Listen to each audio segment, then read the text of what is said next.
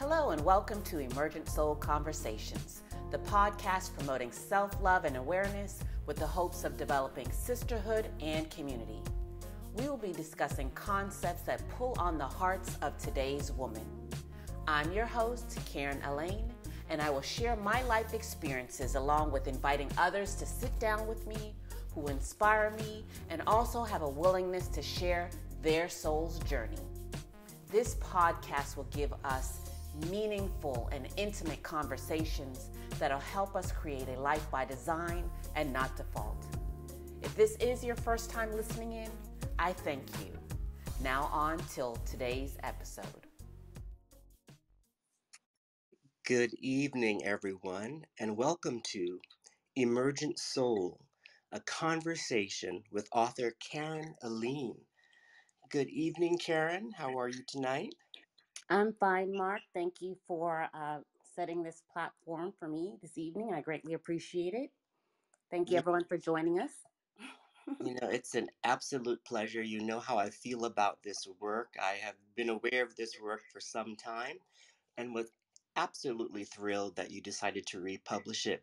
I'd first like to let the audience know where we are. We are in the Soul Adventures global community on Clubhouse.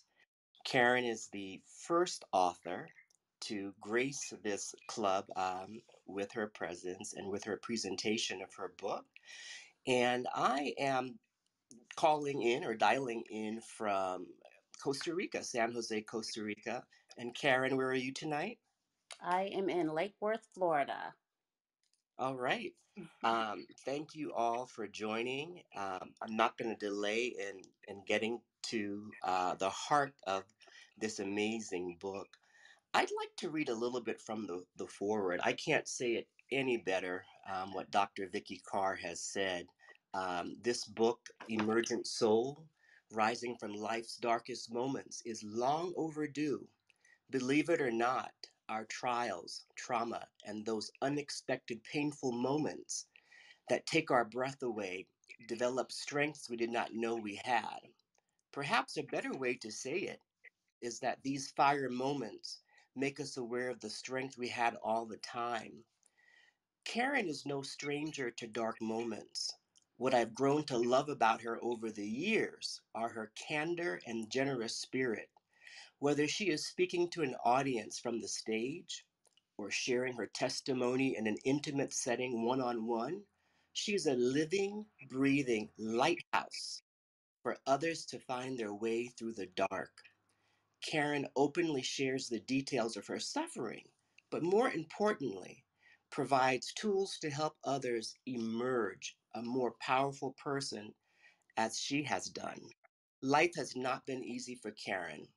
Nevertheless, she has demonstrated that we can turn lemons into lemonade, pain into power, tragedy into triumph, and catastrophic illness into a life's calling. Maybe you're not sick or haven't experienced tragedy or have had little experience with pain in your life up to this point. Guess what? You should read this book anyway, and then share it with someone else that needs hope. Why? When one soul emerges victorious from the depth of hopelessness and shares that journey, it makes the world a better place. My friend Karen is the embodiment of the call for emergent souls to rise, heal your life, and live in the light. That is the forward from Dr. Vicki Johnson, chaplain, speaker, author, and creator of Soul Wealth. And like I said, I couldn't say it any better, Karen. Um, and so I welcome you to the Soul Adventures global community. There are many accolades that go with your name, and you play many roles and wear many hats as an author, as a realtor. You acquired your MBA from Clark Atlanta University in marketing, and roles that the world recognizes. You've played many of them, continue to play them. But in this context, we're celebrating your role as an author. So, with no further ado, I'd like to introduce Karen Elaine and have you tell us about yourself in your own words. Well, thank you very much. And if you know me, and a lot of some of the people who are here know me, and some don't, but I tend to shy away from titles, if that makes sense, because I mean we can call ourselves anything, in my opinion, but I think it's more so of how we show up and being of service to others. So I always try to focus on that aspect of it versus saying that I am this. I'm this person. But that's how the world is. So, yes, I am a speaker, I am an author, a mother, and I have experienced many things in this lifetime that has given me a broad perspective of of how to live and how to view things. Life isn't perfect and no one is, and I just try to remember, and one of the main focal points of the book is that, what happens to you doesn't define who you are. And it's those moments, those dark moments, and how you respond in those times is, I think, helps create the person who we become, if that makes sense. Yes, it does.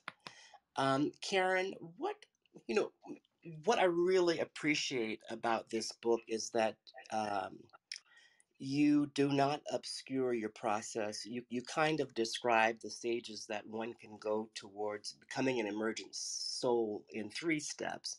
The first being the trial phase, the second being the release phase, and the third being the new life phase. And I love that this process is not obscured. And since I have read the book, I've been asking myself, what phase am I in? uh, with respect to any given situation in my present life, and I'm really curious about your decision to write this book. A lot of people go through trials and maybe they triumph over them, but they don't always look back and wonder, as the old song goes, how their soul got over.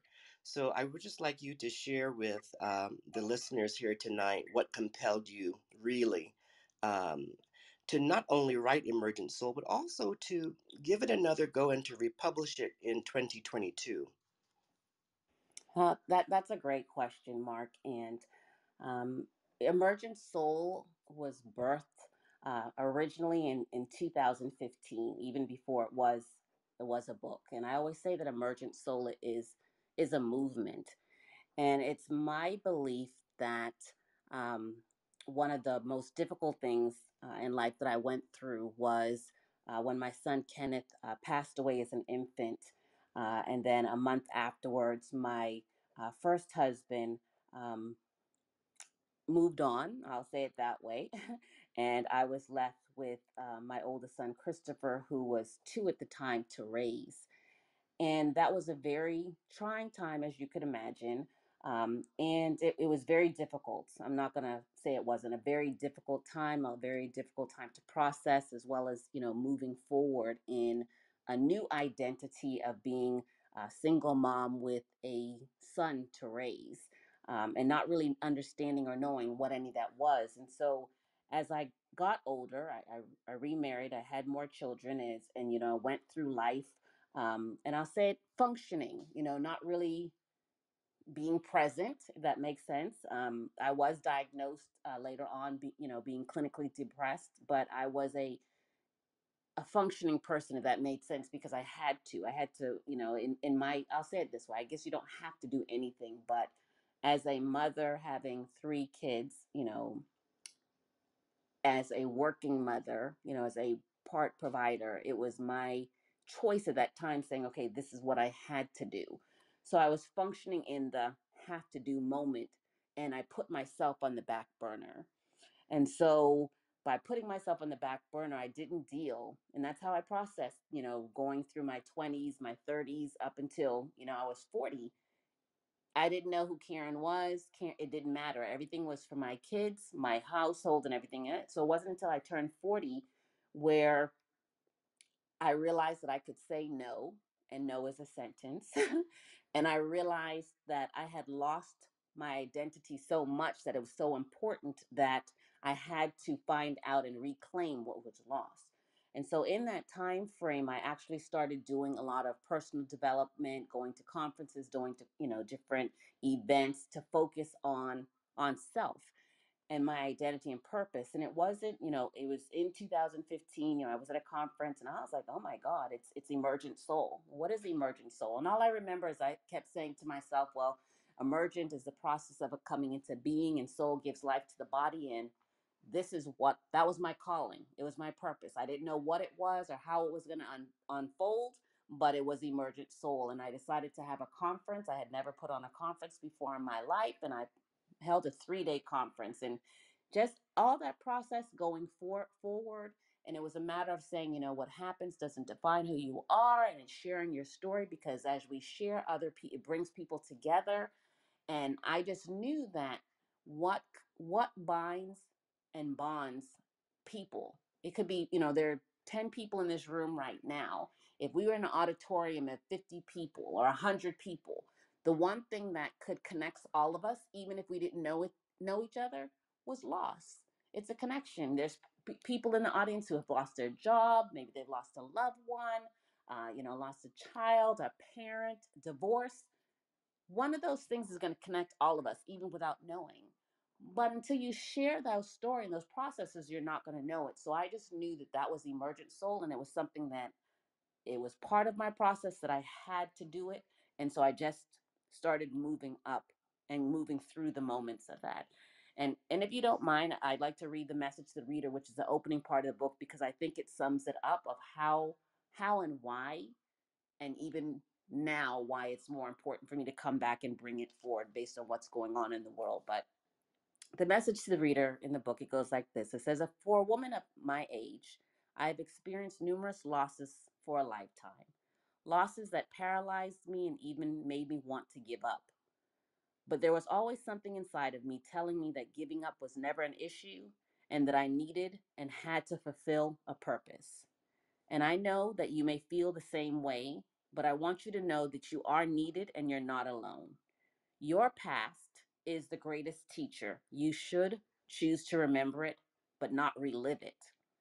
I have learned through my experiences that I am strong, resilient, persistent, and alive because I chose to laugh, to love, to cry, and to have faith in people again. And it's not possible to create what you once had, but you must believe that you're creating what you want for your future. A wise man once said, you can't keep looking in the rearview mirror to move forward. You must look ahead. I used to look back and re-examine the past all the time, and it wasn't until I received the gift of hope that I was able to move forward. For me, Emergent Soul was a gift, and it taught me that life is a journey and not a destination. Emergent Soul is based on the premise that what connects all of us is a life-altering experience, and good things can come from those experiences. When you share your experiences, you open yourself up to the possibilities and inspire others to do the same. However, those experiences do not define who you are. You are more than an isolated moment in time. You are meant to live a full and abundant life, a life that is filled with love, joy, and more. But that only happens when you live deeply through all your experiences, not just the ones you could have done without. And as we let go of the past and begin telling another story, the story of how we want to live our lives, we begin operating at a higher energy level. And it is then when we can manifest our heart's needs, wants, and desires. This book simply provides the steps, some thought provoking exercises, and short stories that will allow you to help create the life that you desire so that you can begin telling yourself a new story. We all keep emerging daily. The journeys in our life, not the destinations, will help you embrace your emergent soul. Never give up, and remember, it's you and only you who can create your life's desire. Spend time living rather than reliving your life's darkest moments. Get caught up in the living. Emergent Soul is a sure way to get there, and it's your gateway for emerging into a new life filled with possibilities, a more abundant life. You're not alone. Thank you. Thank you, Karen. For those of us who know your voice, either from your podcast or working with you directly, they will recognize your voice on every page of this book. And what is really remarkable, I don't think I've ever highlighted a book so much, but there there are so many gems on from one page to the next. I've always thought of you as a unifier of people, and there's one quote that really stood out to me, and it's, "As we reach out to one another and band together, we create a community of like-minded caregivers of the universe, willing to carry each other as far as is needed." And I think I was particularly struck by that quote because sometimes in our own darkness, we feel like we're the only ones going Hmm. through a certain situation. And it's precisely at those times that we find that we need one another. We need people who are maybe are a little bit further along in the journey. And we need those people who are willing to, as you say, carry others. Um, and there's a delicate balance there because those who are willing to carry others are also those who also maybe tend to sacrifice themselves a little bit too much. Hmm. Um, and that's a delicate balance that would be interesting for you to speak to, I think, because I know a lot of us who are very empathic find ourselves sacrificing our needs and our desires. And that's a very true statement, and I can say that I've lived there in the past. And as you had asked me a question earlier as far as why did I decide to republish, and first of all, I republished because I realized this year that there were chapters in the book that were missed for somehow, but everything happens for a reason. So it gave me an opportunity to redo this. But also, it also gave me an opportunity to look back at the work through new lenses because where I was uh, in 2018 and where I sit today in 2022 are two different places, and my perspective is very different now than it was then. So when I wrote this book originally, I was really in the trial phase. Everything was still fresh. I mean, I had moved on where I could talk about things without it making me cry. For me, that's my test point. Can I share my story regarding my son passing away, getting divorced, getting breast cancer and all these things without it breaking me? When a scab is new, if you pick at it, it's gonna, it's gonna you'll express everything, but can I share, if I can share those things that have taken me to my core without it breaking me and still feel it, then I'm in a better place. So when I originally wrote the book, the things that I wrote about, I had, you know the feeling is still there, but I could tell the story or share the story without it taking me to my knees. Today, when I go back and read those same things, yes, I'm further away from breaking more feelings, but I even look at it and say, boy, I could have, today where I am sitting now, where I'm further ahead, I could tell it a different way where it's still impactful, still meaningful, but I would share the story in this way. So that's all about growth, maturity, and everything else. Another thing, so that's the first thing. The second thing, as far as being caring people and being the caretaker, yes, I'm very much, I care what happens to people, and I still know that we each have our own journey. My journey's not theirs, and it's not my job to carry them through their journey. However, if I'm further along in the journey and I have experienced things that can help somebody else get through their darkness and their journey, then I feel it's my duty to share that information. However, I know that the number one person that I have to take care of in this lifetime and have to make myself a priority is myself. It's not, some people say, well, that's selfish, and I say it's not, because even if we get biblical, Jesus, he broke away from his disciples and apostles, and he went to feed himself with the word to get himself strong. So follow him by examples. If we don't put ourselves on the list, if we're always carrying others and not taking the time to feed ourselves, then there's what's going to be left. It's not going to be your best.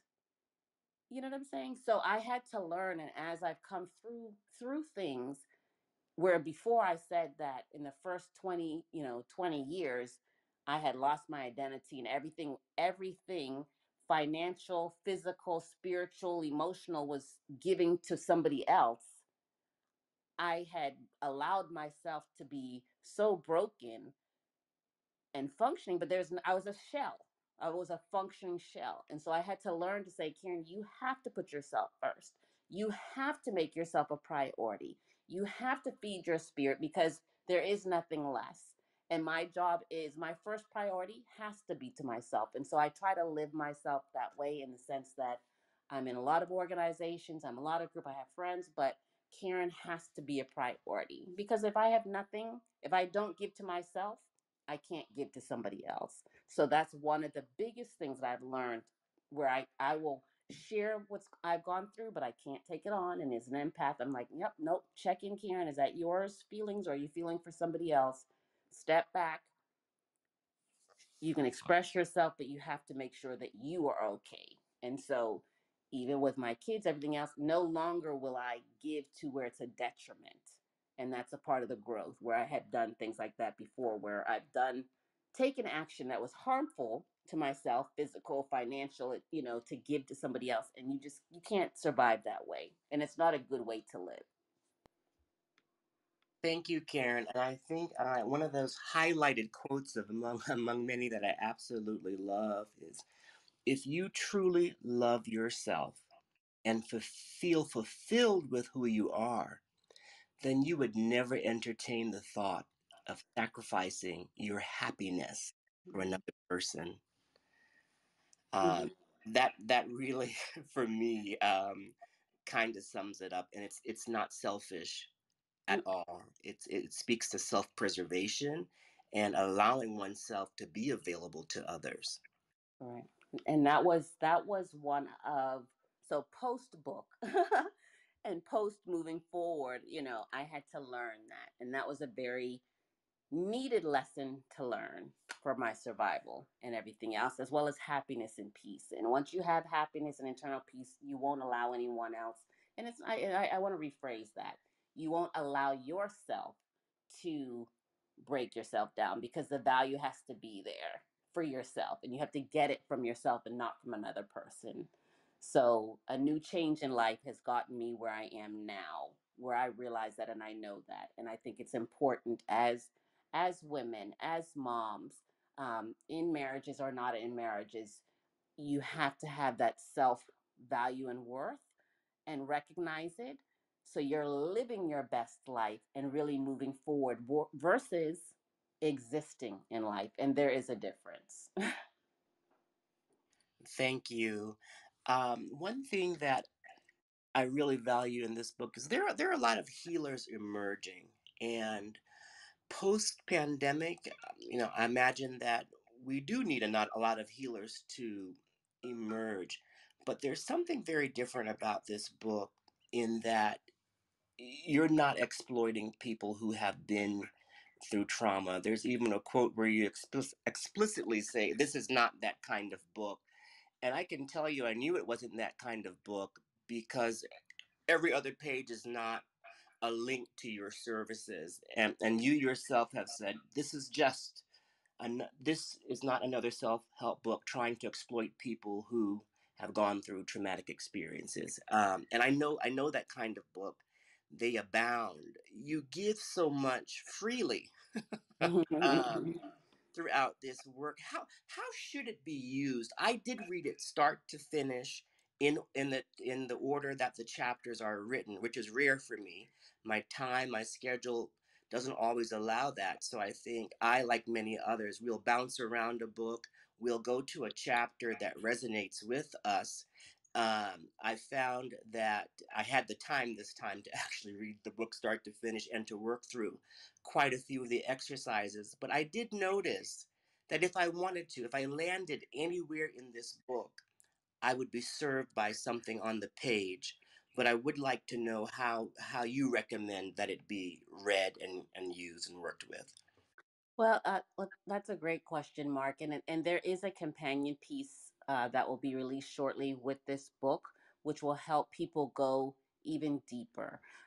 For me, I'm thinking Emergent Soul is going to be similar to Chicken Soup for the Soul, but Emergent Soul for the soul and different things. But I feel that if a person takes the time when they're reading the book, as well as making sure that they're spending time with the the Emergent Soul self-reflective exercises, it's going to actually help you in your own soul journey and see where you are. It's a good check-in to see where you are in each place. I share my stories or tidbits of the story in each chapter, not for you to so much, or not for the reader so much to feel or find themselves in my story, but just as a way to help them go through the self-reflection, the areas of self-reflection, and how I was in that phase as doing what I did and needed to either let go, release, reframe. But I think spending the time with the self-reflection exercises will help the reader identify where they are and to see if this is something that pertains to them, that needs to be changed, or even is there a story of their own that can share to help somebody else move to the next level, to where they're living life to the fullest and really recognizing the things that we do, and why, even if you think it might be great, that it might be harmful, if that makes sense. Yes, it does. One thing that I really value in this book is the journal exercises, the questions that you ask us to ask of ourselves are very, very powerful. And I know that that's one thing you really can't skim and race through. You might skim through the book, but you'd be doing yourself a great disservice to skim through the journal exercises. Mm-hmm. And you yourself said, during a dark time in my life, I intuitively took a journal and wrote down how I felt about myself, what was going wrong. I know the power of journaling and journals. I'm a publisher of journals, um, and journaling is sacred space. So once you discover the journal, have do you continue to this day to keep up with your journal practice? I actually do, and I have all of my journals, even from, and I think I started I know I started journaling when I was in high school. Just, I don't know why, I just did. And the other day I was looking through and I was like, oh, and I went back and read some of my journal entries. But yes, it is a way to express oneself in a sacred space, and in a space where you can share what's going without, I don't want to say this. You don't have to worry about it coming back to you. I'll say it that way. There are not all people, but there are some people who we feel that are friends or confidants that you share things with. And I hope you know who you can say something to and you'll never hear it again. Hear it back again. But instead of having to worry about that, you can put it in your journal and move through one process and go to the next phase without it having to come back. Now, my journal, part of my journal, Emergent Soul, this book, Rising from Life's Darkest Moment, it was my choice to share, some of the sacred, some of the private moments of my life, because as I said in the beginning, and I feel it was my son, I feel it was Kenneth who placed Emergent Soul in my heart. It's something that I had to do, because I've had people say, wow, you didn't hold anything back. And I'm like, well, I really did. But, some of the private moments that I've shared, I didn't feel any kind of way. It was like, you know what? I know this is something that people are going through. Me sharing and telling my story will help someone else know that it's not something unique to just Karen. And I too can get through this. I too can see the light at the end of the tunnel, and I too can survive and become. It's just that moment. It's just when you're in the throes of thing where you feel that you can't, so you do. But I think, yes, to answer the question, I still journal. I think it's a great practice for people to my coaching clients. It's something that I recommend to them to do, and it's just a way of self-expression where you can just write. And I think it helps get to your higher self into a deep place where the words are going to come, and what needs to be revealed will be revealed. I have found with journaling, whether you journal about the past or hopes for the future, that it anchors you in the now. Um, and the voice that can come through in the journal can be quite different from, you know, your voice that faces others. Mm-hmm. It, it's a wonderfully private and sacred space. It sometimes is not easy to keep up with a journal practice. Mm-hmm. But it's the type of thing where when you stop doing it, you notice something within yourself kind of getting a little, let's say, congested, after you start to hold on to things that you otherwise were releasing regularly. So I think it's very important for that release phase, for one to have that sacred and private space. And there's one thing that, since I've been publishing journals for about a year now, I'm always a little hurt when folks say, "No, I don't keep a journal because when I was young, someone found my journal." Mm-hmm. It's more common. It's more common than you know. Well, in this day and age, you can have a digital journal. I just recommend doing it. And even if you've had this negative experience in the past, give it another try. Um, Sometimes we can't let even a past violation as simple as someone finding your journal continue to prevent us from doing what is really very healing and very beneficial. um and Karen, I do look forward to the companion journal. I imagine there's a lot of stuff on the cutting floor, or things that you decided not to share in this particular first work, that might find itself into a companion piece that also supports journaling.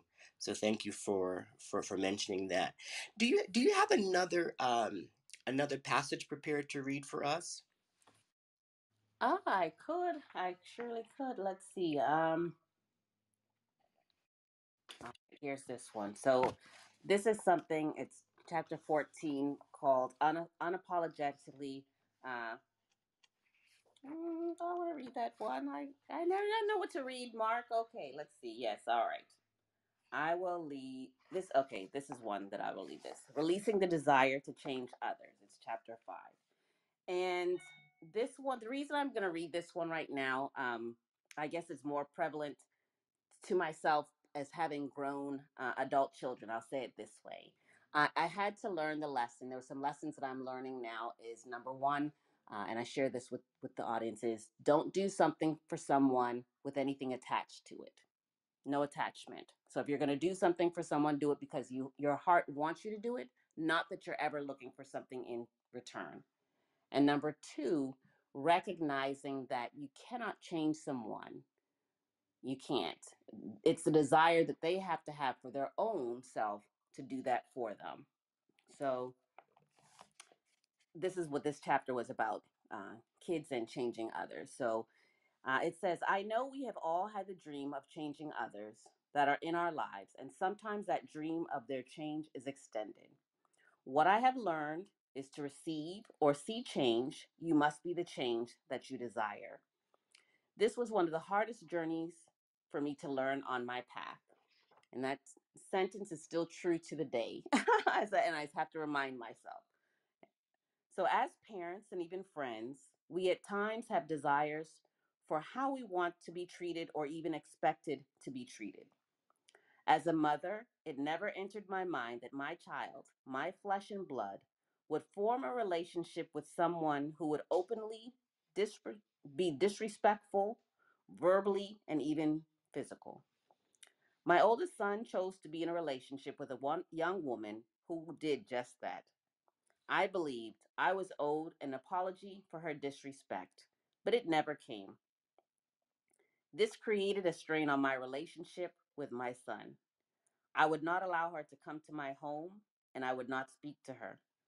I allowed this to go on for 2 years.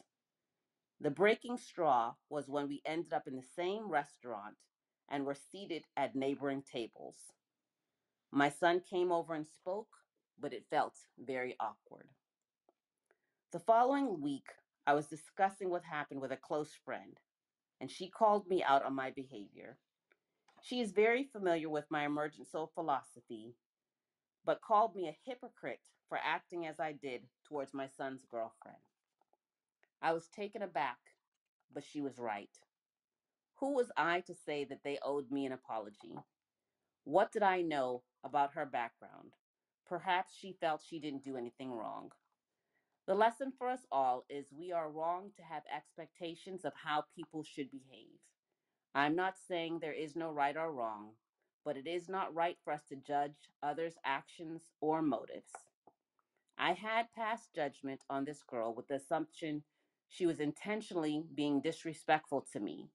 I included my son in that judgment because of his continued relationship with her. It still stings. I am not perfect, but I needed to be reminded that my own journey is not my son's. We all have our own lives to live and our own choices to make. The life and behavior we should be examining is our own and not everyone else's around us. We must all grow up. We just need the time to do so. If you want to avoid disappointment, don't place expectations on others as to how they should behave or respond. You can't control other people, but you can control what and who you will allow around you. What I have come to realize that the only person that has power over me, and not just in my journey, but in everyone else's too. I am that person. We are all given our own paths to walk, and even though they may appear like others, their path is uniquely different. I wanted to apologize for any grief that I caused you in the past. My journey has taught me that we can't expect others to see or behave or how to think they should because of where they are in their past. I have come to understand that even through my son's choice to be in a relationship with someone who I felt was disrespectful to me, it's not my place or anyone else's place to judge their actions because we are focused on our journey and we can't see what's going on in others. This is one of the hard lessons that can be difficult to digest. However, as we accept the lesson and pass through our filters, we end up with a new understanding of how to treat others and what is expected from them. As you mature in your own journey, decide to release the desire to change others and be the change that you want to see in the world. And it ends with the quote, "The world makes ways for the man who knows where he's going." James Allen. and I I'll say share this. Everything happens for a reason. And I had an incident this week with my youngest daughter. My daughter, I have two boys and a son, and it always brings me back that okay, no matter how I look at it and how I look at it, because it's where I am in my life and my path, and I might think that she's being disrespectful and not purposeful. She's on her journey, and I might not like it, but she's entitled to her thinking, to the way that she wants to, to act and respond. So even if I might lie, I'm like, okay, nope, I don't agree, but explain to me how you came to your think. You know what I'm saying? I'll ask more questions, but it's always a good reminder that not my journey, hers. Everyone, or in general, everyone's entitled to their own beliefs, and you have to accept them. I have a girlfriend who always says you have to accept someone and the way they respond based on where they are, not where you want them to be, but where they are, and accept them from where they are. And so this is a daily reminder. Always just accept someone from where they are. Don't judge. Not right to judge. When you judge, you're actually judging yourself. But just remember, accept them from where they are. And I would say accept them where they are, as you say in the book, as an emergent soul. Yes, thank you. It looked like, oh, I'm sorry. It looked like Courtney, excuse me, who's on the panel would like to say something. I don't know how to invite Okay. people to the speaker, Mark, and if anyone has questions or wants to comment, please let us know. We will invite you up to speak if that's okay, Mark. I'm sorry. Oh, no worries. I'm going to invite Courtney up, and then I have just one more question of my own, and I know Yes. there's some wonderful questions in the audience.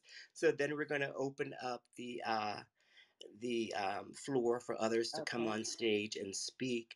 I just want to speak to what you call the most important chapter, and I tend to agree with you. And it is the chapter 16, entitled "The Power of Your Words." Mm. I think Mhm. the reason why I'm in the publishing and writing business myself Mhm. is that I am keenly aware of what we call into being through our Yes. words. So when I got to that chapter, I was just overjoyed Mhm. for that acknowledgement, and also a little sad. Karen, you really go there in this chapter, and in no uncertain terms, you say this tradition of using words to kill must end. Mm. Yes. And that this is to this day, and that's why I always try to be careful with what I say and how I think it, because I truly believe words have power, and once you speak them, they go out into the universe and manifest into what we speak, you know.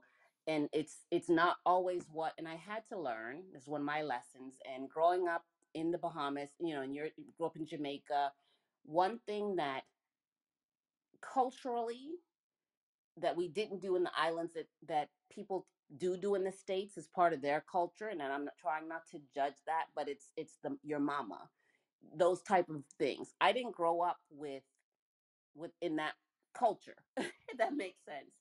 And I had, in this day and age, toxic relationships exist, and there are some people, expect them where they are. It's what you have to learn to have a thick skin. But being an empath, being a Cancer, being a water sign, emotional being, as much as you try, I try my best to say, okay, words don't hurt, it's not physical. I don't believe that. I believe that emotional abuse is can be just as detrimental as physical abuse. And there are some who have mastered the technique of cutting people down to their core. Granted, it's our decision if we allow it to penetrate or not, but we're all human beings. And so we have to be mindful of the things that we say. We should, as a community, be speaking life into one another versus the opposite, if that makes sense. So it's that chapter is a reminder in, everything that we do and who we are. And Kenneth Copeland says it's not what someone calls you, but it's what you respond to. So I had to start learning that just because somebody calls me something, it doesn't make it true. It only makes it true if I start calling it myself, calling it into myself, or start acting as if it is true. In relationships, in marriages, in dealing with people, we have to start speaking life into each other. That's the only way that it's going to change. And you have to be that change that you want to see. And that's something that, I don't play the your mama games. I'm not going to go to try out and, destroy somebody so it's impacts them. I mean, mental illness is on the rise. I mean, think about the little boy who just killed himself from being bullying. Is this what we want to keep manifesting and keep going on? It has to stop. It really needs to stop. So I got sidetracked. No, I know that you're very passionate about that chapter, and I wanted to highlight it because it is a part of our culture. It's a part of our comedy and what we see on television. We've learned to find what's really not funny. We've learned to somehow find humor in it, and it sticks, especially to the sensitive ones among us. It Right. really does stick. I wanted to just, in light of where we are in the Soul Adventures global community discussing a book called Emergent Soul. When I use the word soul, I am most often simply referring to our innermost being, as deeply as you can fathom that. That's what I'm generally referring to, and I know that quite often we do receive little nudges, little whispers, but we've learned to ignore it. We've learned to numb it. We've learned to run away from it. And the beauty of this book is it encourages one to embrace those messages, those whispers that we can all receive. Um, there are so many quotes. I'm looking for one to conclude with personally before opening up the room to questions. And this is just a partial quote in which you say, "The time is now to live, laugh, and love again." It really is now. Mm-hmm. And so I would be delighted to just open up the room to anyone who has questions. We have a small, intimate group here tonight. And if I'll just invite everyone up. And if you'd like to come up and ask the author of the evening a question, you can. If you want to, you're a very important part of the audience as a listener. If you'd like to remain in the audience, you can as well. And my name again is Mark Hilton-Plummer. I'm the founder of 11th Hour Publishing and Soul Adventures Costa Rica. And it's been an absolute delight to host Karen Aline as the first author in this series in this club. Thank you so much. And I'm going to open up the room right now to questions. Thank you, Karen. Thank you. Hello, this is Courtney. Hi, Courtney. How are you? I am doing great. I would like to request an autographed copy of the book because Oh, I was so, first of all, surprised, and I had no clue that it was going to be re released, and to find out that there are new chapters. So I am very excited to go through the book for the first time. Um, but I would like to request a signed copy. Is that possible? that's very possible. Thank you very much. If you're in, the link for the book is pinned at the top. But if you would like a signed copy, what I can do is uh, I'll be happy to purchase the book, sign it, and then we can redirect. We can redirect the. Oh, I guess we could do it that way, or redirect. Anyway, we'll work it out. But Okay. yes, Okay. we can do I that. and thank you very much. I appreciate that. I do want to say that I know Karen personally, and I don't know how she does all of what she does. I don't know how you maintain your demeanor. I don't like you hear how somebody talks about how somebody is so strong and they this and they that, but to know somebody and to see that person do it because you intimately know that person, like you always blow me away at your humility and your ability to love and to be quiet and to live like what you actually write.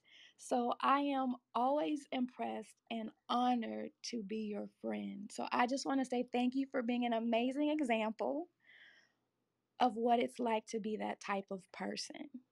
Well, thank you for calling me friend. I greatly appreciate it, and um, it's important. I try. I'm not perfect. I have my days, but I feel that this was a calling. This is my calling, and this is my it's what I have to do. If that makes sense. So I appreciate you honoring, acknowledging that I'm walking the talk. You are most welcome. Mhm. I noticed that Sia has come on stage. Sia, do you have a question? And thank you for joining us tonight. Hi everyone, thank you for having me on stage. It's a question for Karen. You mentioned before that the incident that happened with your son and your daughter-in-law, I'm calling her, Yes. where she was abusive and physical with you at some point, Yes. and you were called out for being A because hypocrite. rightly wanted someone her to apologize. I thought she should apologize. Um, and you said that your friend called you out.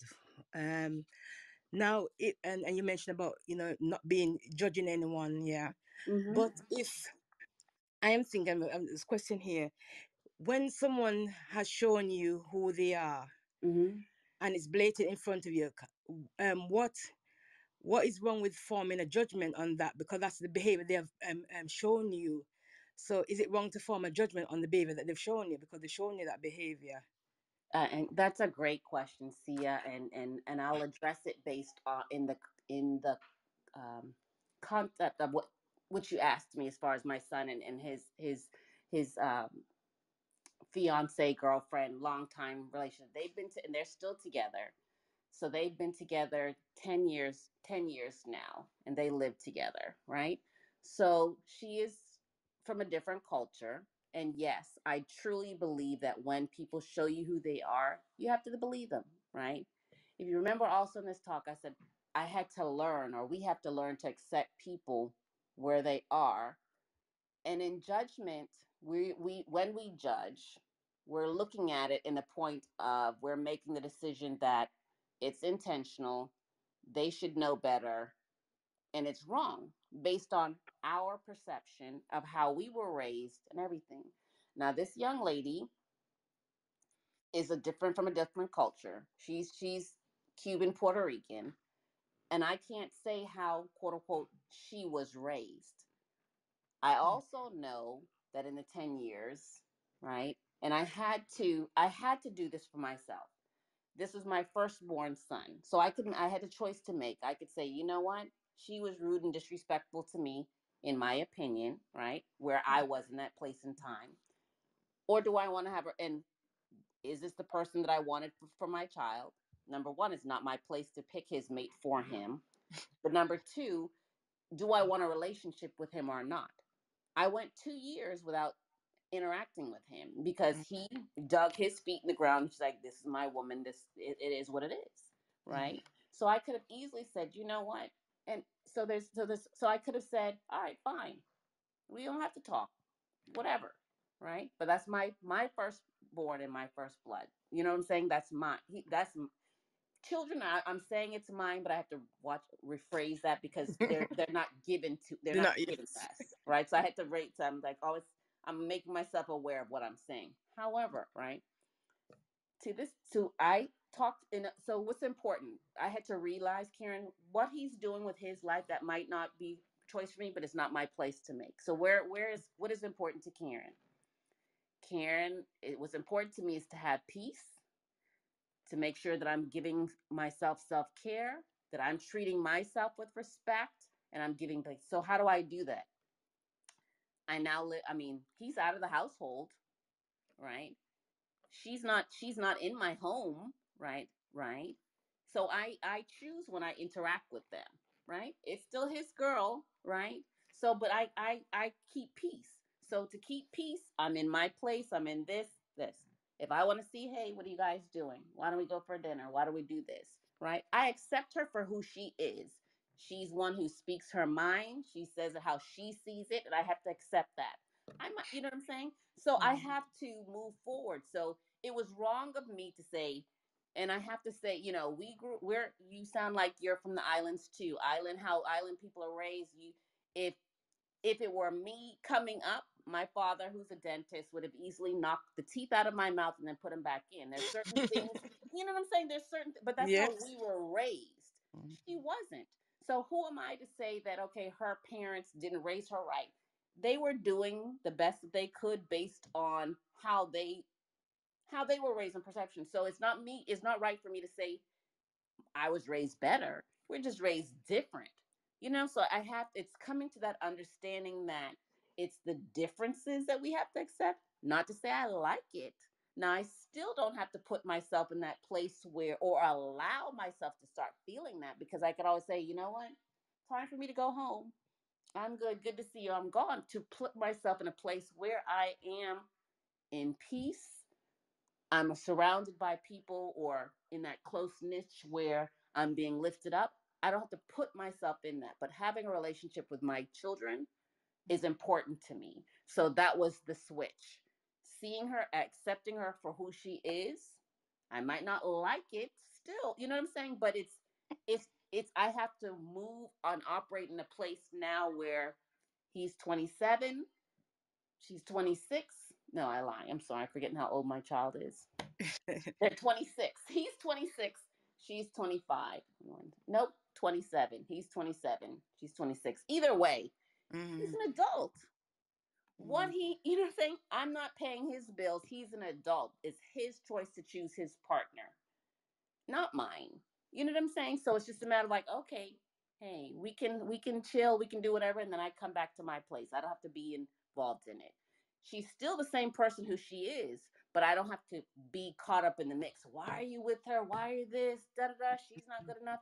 Because nothing's gonna. It's not gonna create anything but more drama. So I just make that choice not to get involved in the drama. If he says, whatever, yep, hey, you do you. You know what I'm saying? It's not my he lives you know what I'm saying, but it's not my I can't make the choices for him. I just don't have to involve myself or put myself in a position where I allow her to say something that might be off cuff because I think it's off colored, but that is who she is. That's the main purpose and point of that is that we have to accept people for the where they are at that point in time because she didn't feel like she didn't do anything wrong, and that's how she was raised. So, I tell you what I'm hearing, Karen. I'm hearing the voice of someone who's done a lot of work in the release phase. Okay, through through mm-hmm, through other trials. Therefore, when these other little tests come, even though it might sting and burn in the moment, you don't allow it to attach itself to you. Sometimes it's possible to forgive people in advance. um you know who they are, you know where they are, your expectations of them are reasonable, and so you just keep things moving. And mm-hmm, like you said, you manage your engagement with them, right, because quite honestly you have a better use for your energy. exactly. Thank you for tying that up in a bow for me. And it's not easy. See, I'm not saying it's easy but it's not. But you have to learn, as they say in life, pick your battles. You pick your battles. Does it need to be a battle, or can you be like, you know what, shrug it off, Yeah, keep it moving. I hear It's you. not important. Yeah, Mhm. yeah, yeah. Yeah, and I understand a bit about him, him being an adult and he has to choose, who he wants to choose and so forth. But the concern for that for me would be in terms of her now.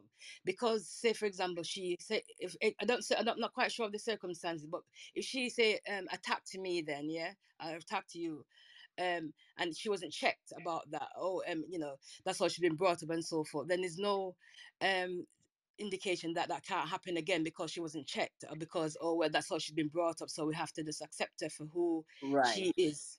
And in general, I think in world over, there's a thing, I'm sure, yeah, world over, that you don't hit someone, you know um full stop, give your hands to yourself, for example. right. So No, and thank you that's what for I'm that. concerned about, that. Yeah. No, for the clarification. So that's why, no, she was quote unquote, to use your word, checked, right? She was, Okay. and that's why we didn't speak for 2 years. You know what I'm saying? Because I was Mhm. like, but I was in a different point at that time also in my life. Mhm. I wasn't being an emergent soul because I was, oh, you are wrong. How dare Mhm. you? You don't, you're a child, this and that. So I was Mhm. coming in that place, and then I was like, all right, you can't apologize. We can't. Don't bring her to my house. I don't want to see you. Boom. You know what I'm saying? So that's Yeah. how I was, and that we were. So my child, we didn't talk literally for Mm. 2 years. For 2 years, and then, like I said, when we approached in the restaurant, we were seated across from each other. How, you know what I'm saying? How can you imagine? I'll say it that way. Can you imagine you're a mother, or whoever it is, someone who's your family. You haven't Mhm. spoken for 2 years because somebody of some an action someone else did, and you end up in the same restaurant at neighboring tables. Mm. You see what I'm saying? And that's exactly what Yeah. happened. We were at Mhm. neighboring tables. I was with my two other kids and my husband at the time, and they walked in and they sat us right next to each other. And we hadn't spoken in 2 years. How uncomfortable that Mm. was. It wasn't comfortable. Mhm. And then I was still in my highness. She said, I'm not talking to her. Are you kidding me? She didn't do what, da da da. And I was telling my girlfriend about it, and I was like, yep, da da da. And she's like, Karen, you are so wrong. Excuse me? And then she broke it down. And I was like, oh, you're right. You see that? And so then from then Mm. I was like, all right. Chris, can I come over? Can Lizzie come over? I'm like, oh, well, why don't I come to you? And I would go to their place. So when I was full and had enough, all right, I'm going home now. See you later. You see what I'm saying? So I didn't have to relive it, number one, and I didn't have to demand an apology from her because I had, number one, I had to forgive myself for judging her because I didn't have any right to judge her. I I should have, I looked at the situation. It might not, I didn't like the situation. I didn't, but I could have made, it's how it's in life, it's how you respond versus react.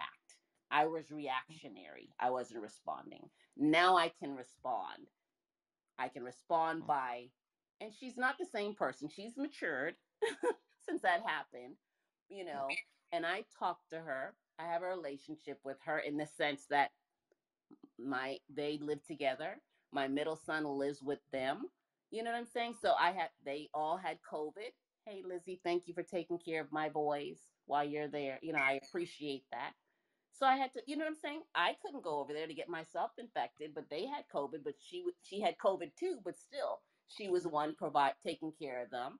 So now it's like, okay, hey, I appreciate you for taking care of Kellen and Chris because I couldn't do it. I appreciate it.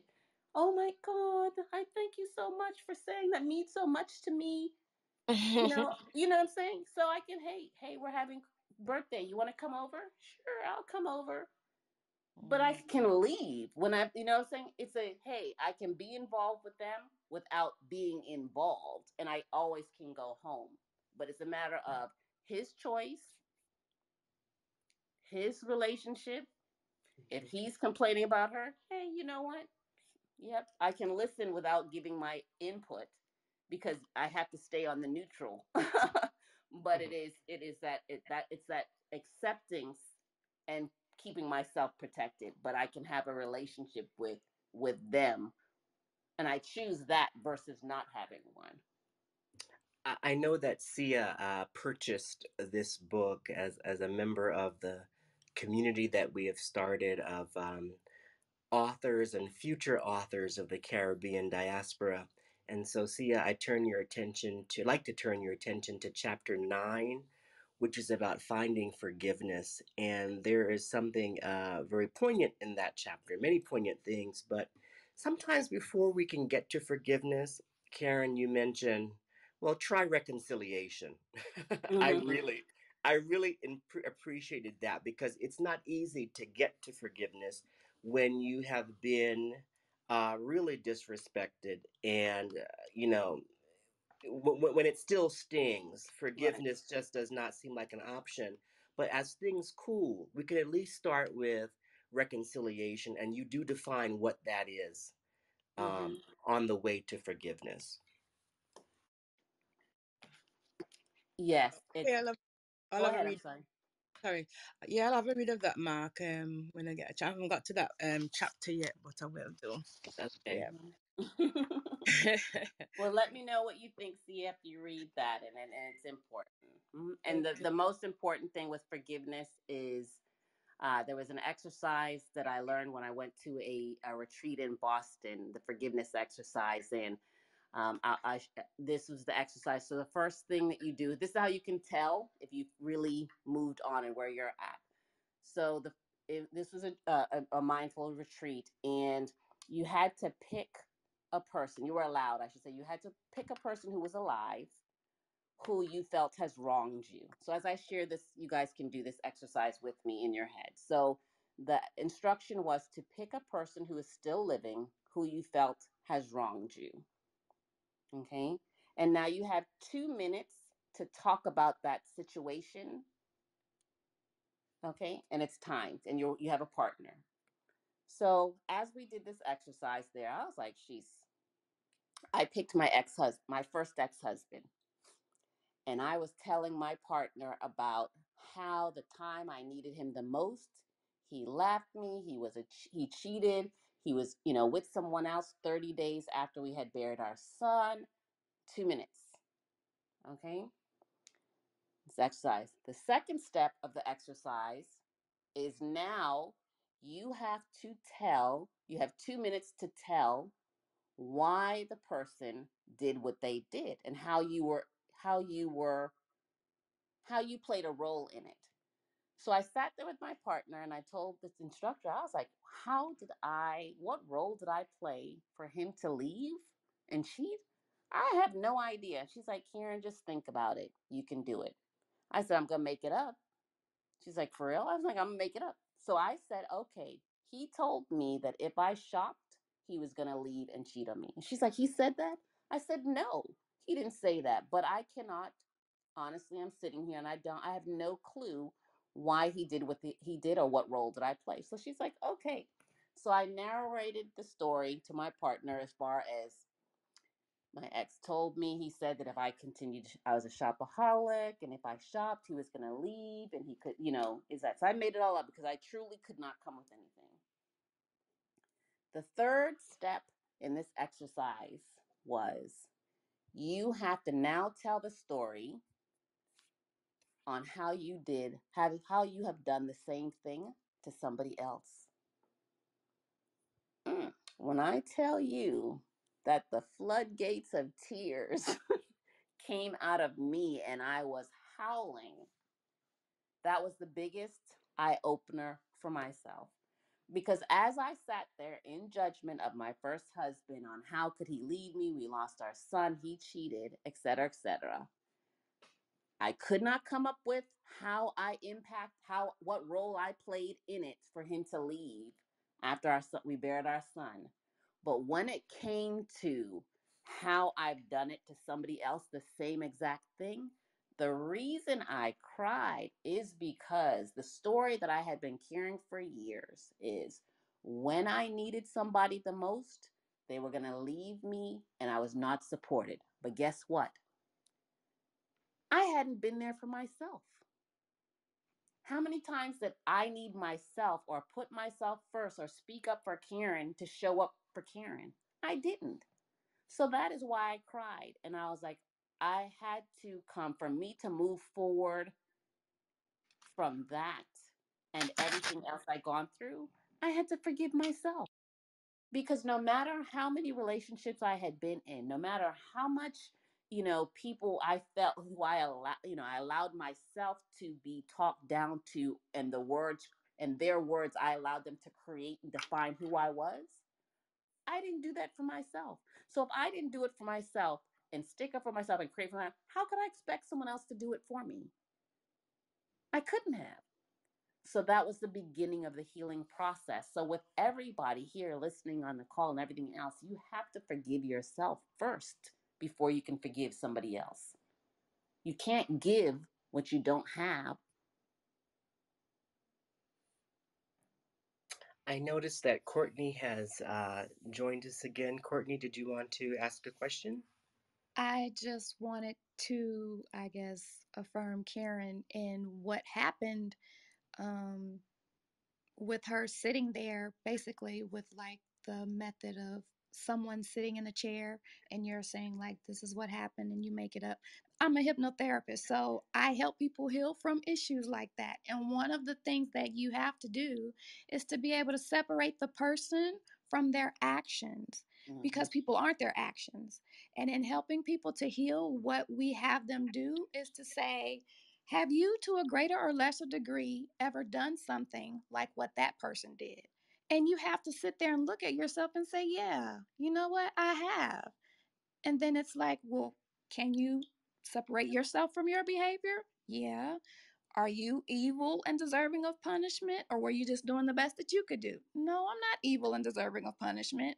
Okay, well, can you forgive yourself? Yeah, I can. Well, now that you have this forgiveness for yourself, can you now offer it to that person? That person isn't necessarily sitting in front of you because you're in a session, but that is exactly what you did. And that's why it had the impact that it did. Mm-hmm.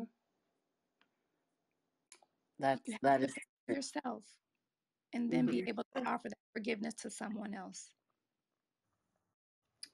I tell you, this is a beautiful room, and I know that we could come up with a lot of questions for Karen well into the night.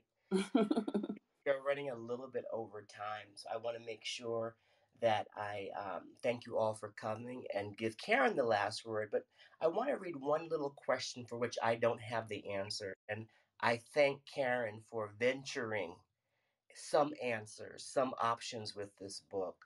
And the question is, what makes one woman lie down and never get up again, and another woman determined to never give up?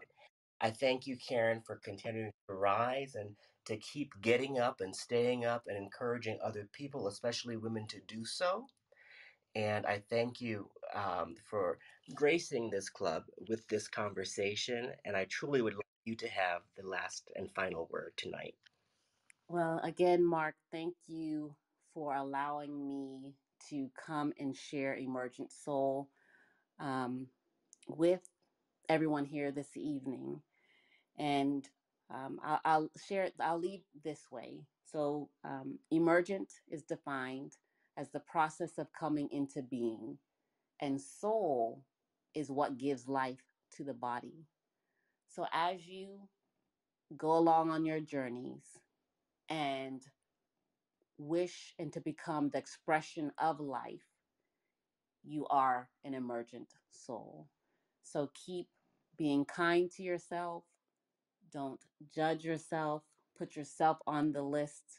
Value yourself and give love and acceptance of yourself to become that emergent soul. And you also can look back on life's lessons and say, you know what? I'm going to still keep getting up. I'm going to keep sharing with others so we can become the community of the nation that we need to be and create communities of people helping one another and raising people up for the future. Thank you for listening to this episode of Emergent Soul Conversations. Join me next time to gain more insights on how to live a life by design and not default. If this was your first time tuning into the show, please make sure and hit the subscribe button below and follow me on Instagram at Emergent Soul. Remember, what happens to you does not define you. Your emergent soul.